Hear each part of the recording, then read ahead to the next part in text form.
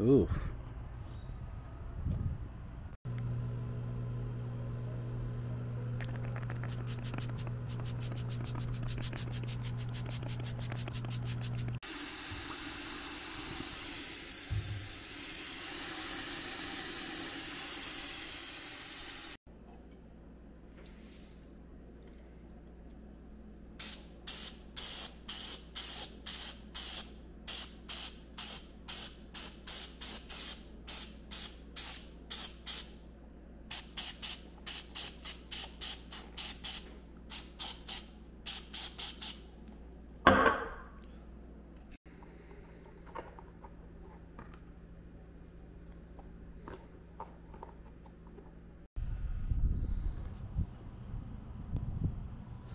Alright, so now we kind of started taking everything apart. I even took the tube from the air filter all the way to the intake.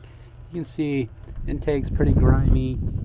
All this is pretty grimy. There's a couple specks of sand in here. As you can see, there's one right there. So I ended up just saying, screw it, I'm just going to pull that out, clean the inside and outside of this, get this hose clean, get the air intake clean, and we'll call it a day.